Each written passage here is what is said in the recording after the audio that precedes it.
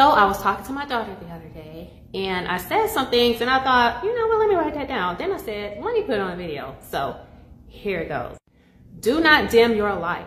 Your light indicates that you are a leader, and your light is helping others to find their way.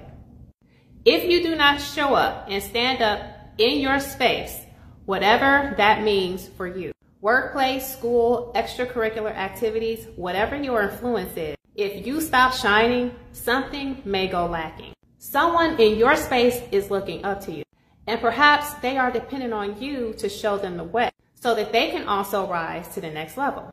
And if you decide to dim your light, someone may not find their way in that moment. And something that I did constantly growing up, I always did this to myself. Don't diminish who you are to coddle those who don't feel good about themselves or are simply jealous of you. There's nothing that you can do about that. Your light and leadership will cause others to rise to the next level. Those with a healthy mindset and a healthy emotional panel will actually want to rise to your level as opposed to tearing you down. We all heard of the crab in the bucket mentality. There will always be haters, but there will also always be those who are supporting you, those who are behind you, and those who are cheering you on.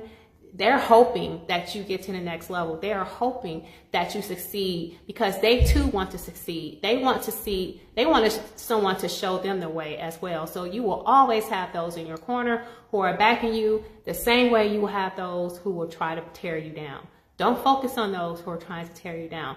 Focus on your community, the people who want to grow with you, who actually are positive. You are not alone. God will always send you your tribe. And if God is for you, who can be against you? First and foremost, always acknowledge God in all your ways, and He will direct your path.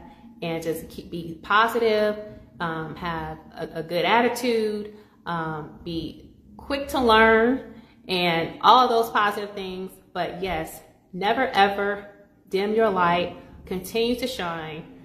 Those who are for you are for you. If this helped anybody, if this encouraged you, let me know. But it's also a reminder to myself too. I think we all have to remember this in life. So yeah, you guys, anyways, have a great day.